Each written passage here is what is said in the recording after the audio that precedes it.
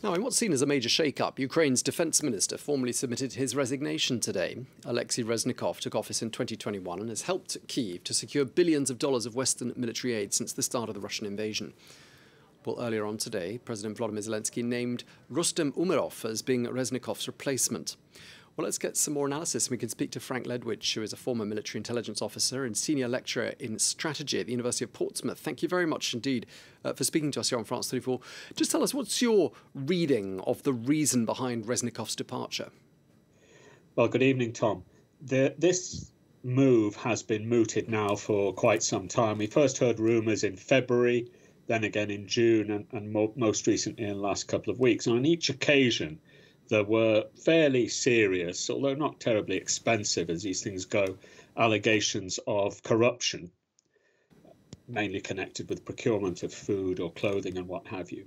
There are also, of course, as you may recall, the firing of 38, I think, recruitment officers.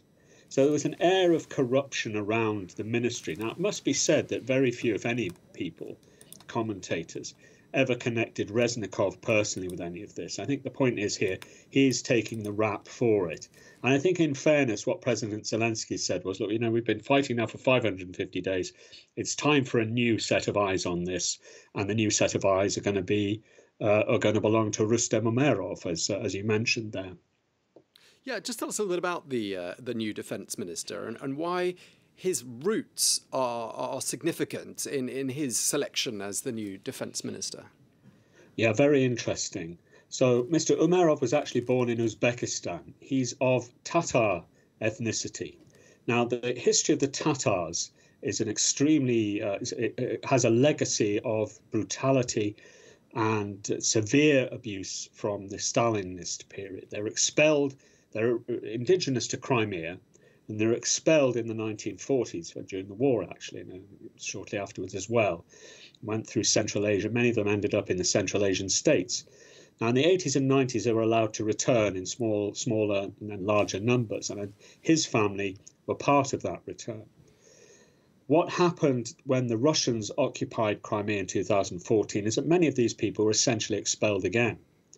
They do tend to be, in fact, they are almost exclusively very pro-Ukrainian for that reason. Their history with the Russians is lamentable.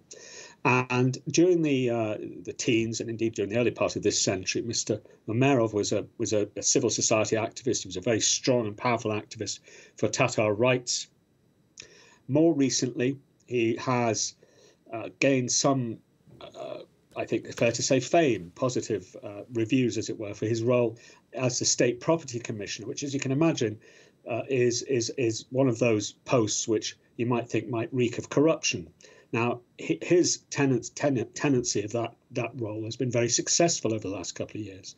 He hasn't been personally connected with corruption. But the point is here, what he links to, and you hinted at this, his background is Crimean. And the Ukrainians, as you probably know, as your viewers will know, see Crimea as the center of gravity of this current operation. So he's linking Crimea very, very deeply now with the Ukrainian government, and specifically, of course, the Ministry of Defence, which will be responsible for they plan retaking the area.